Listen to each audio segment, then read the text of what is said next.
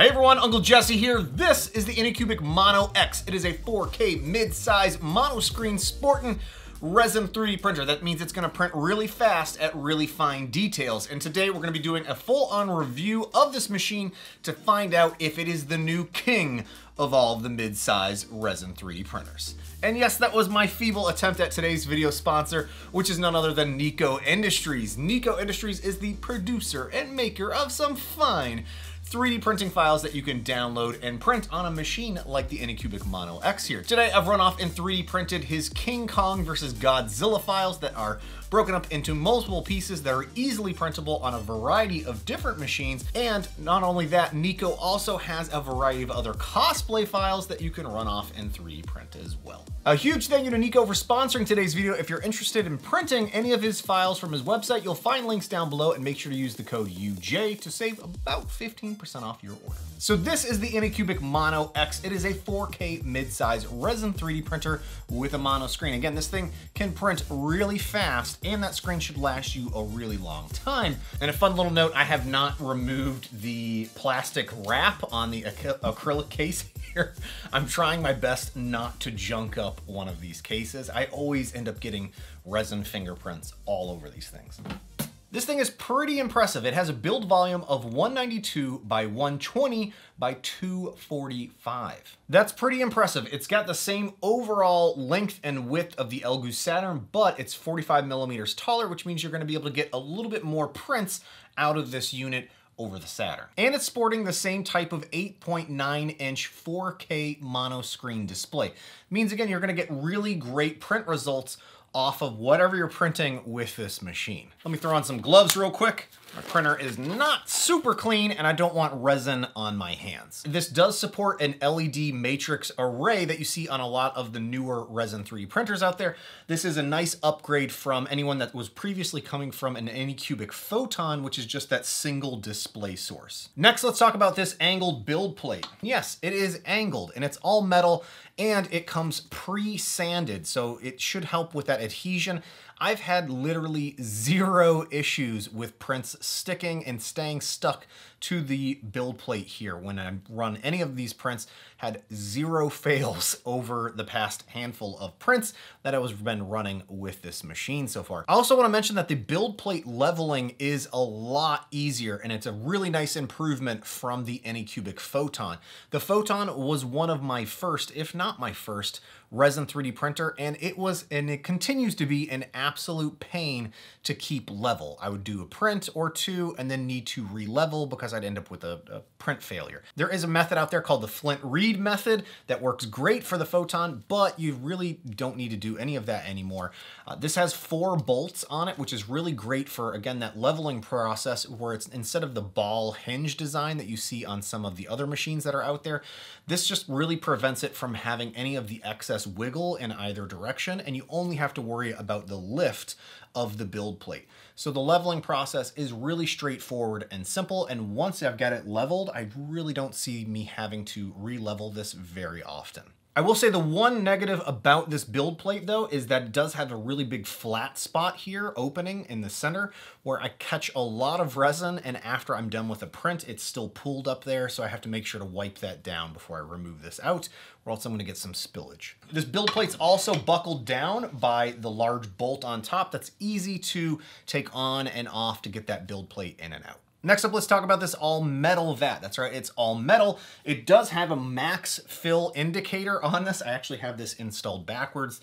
The marker should be on the back here so I can see it when I'm pouring resin in. Also, these large bolts are really easy to work with to get the vat secured or to remove so that you can take the vat out of the printer. It also has little handles on the side, which is fantastic, which makes it, again, easy to handle, and there's a little pour spout on the front that makes it easy to dump all of your resin when you're not printing. One additional great feature with this vat is that it has 4 little feet on the bottom, which is great if you need to take the vat out and sit it down on a surface like my table here, and I don't have to worry about the FEP sheet getting in contact with anything on the table, or maybe I'm setting this down on a piece of paper and there was accidentally some resin on there and I have to worry about getting resin on the underside of the FEP sheet.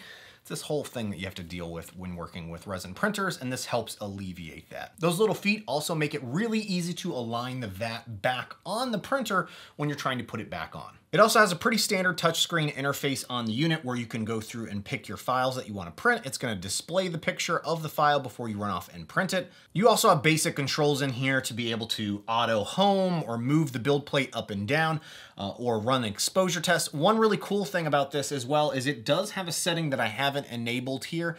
I don't find it super useful, but it's, again, something different is that there is the ability to pause your print as soon as you remove this acrylic top. I have mine disabled by default, and it comes disabled by default, but you can enable that, and if you're printing and remove the acrylic top, it'll pause your print. It's kind of a cool, maybe a safety feature. I'm not entirely sure what the purpose is, but it's just something different that I haven't seen before on any other resin printers. So this printer also sports wireless capabilities, and the reason why I put that in quotes there is just because I have not been able to get to this to work. I've tried a number of different things to get this to connect to my home network. I've created a guest network with a really streamlined setup, and I still can't get it to connect to my home network here. Maybe it's my Orbi system and it just doesn't like it whatsoever.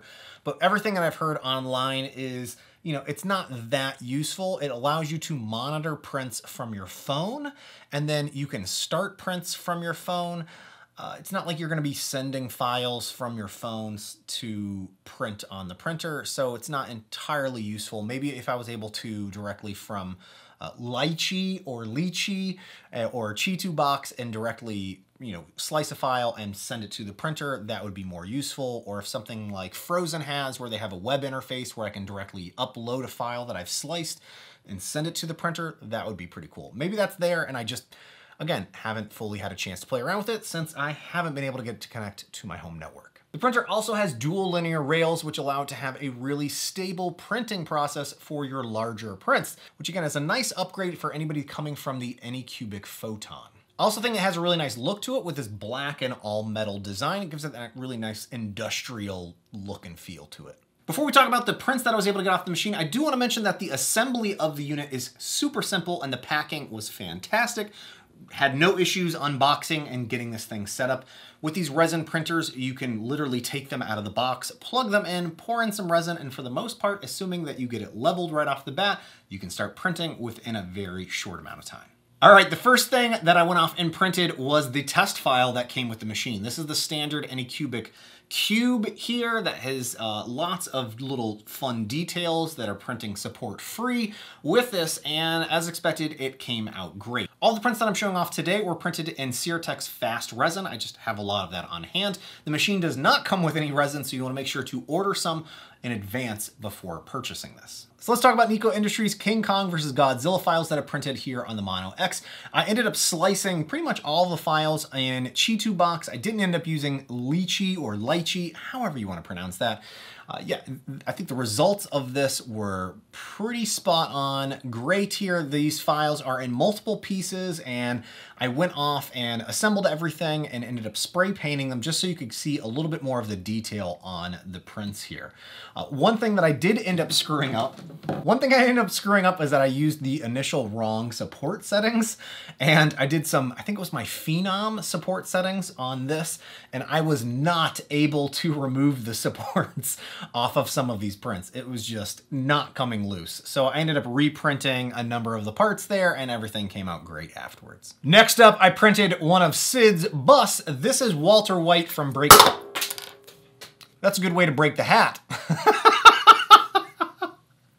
I just shattered the hat when dropping it. And that's the fun you have when printing and working with resin.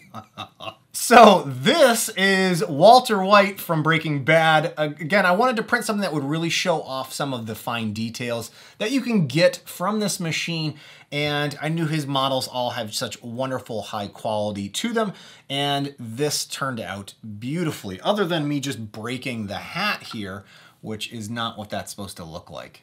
He also did have glasses, but I unfortunately, when trying to remove the supports, I just tore right into the glasses. So was not careful enough with removing the supports on the glasses here.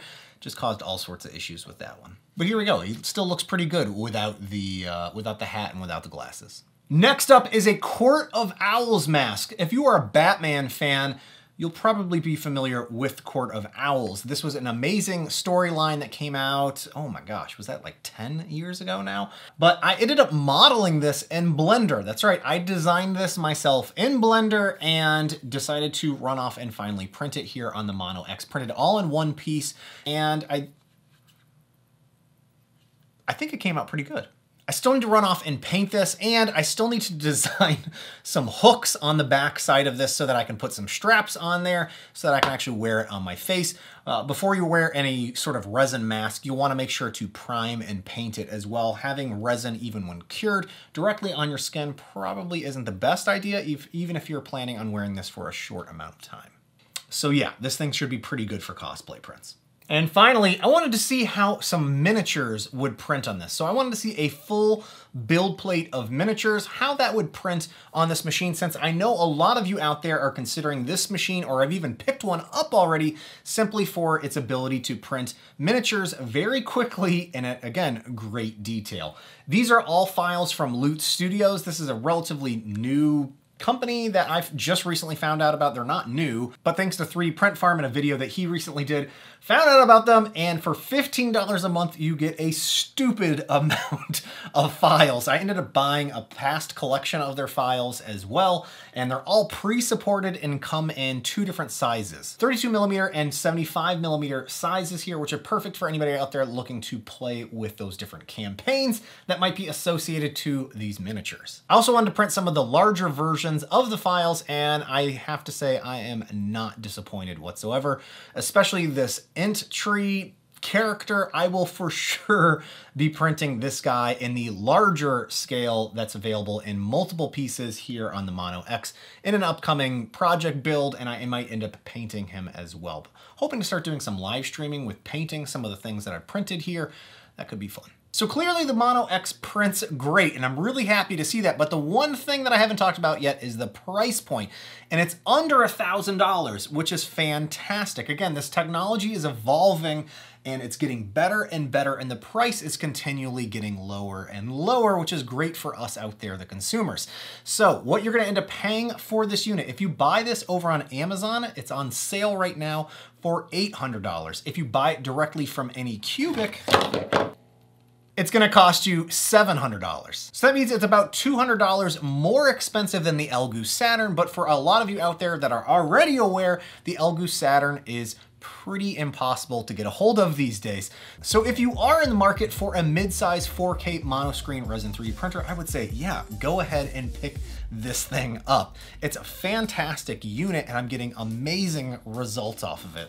Again, my only really negative on this machine is the wireless adapter. I cannot for the life of me to get that to work. I'm hoping someone out there has already gotten this machine, maybe has some tips or tricks on how to actually get that to work. So let me know in the comments if there are any suggestions that you have that I could try out and see how that actually works. And maybe there's some other cool features on there that I'm just not aware of that would further increase the overall value of this machine. If you are interested in picking up the Anycubic Mono X, I have links down below to both Amazon and Anycubic's site. Some of those links happen to be affiliate links and help out the channel here. A huge thank you to Naique Industries for sponsoring today's video. These awesome Godzilla versus King Kong, Team Kong here all the way.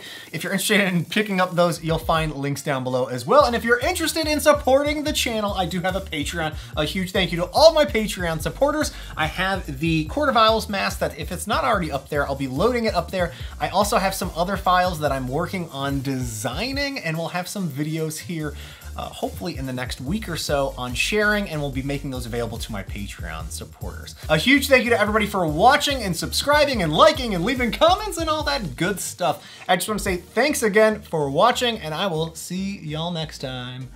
Bye now.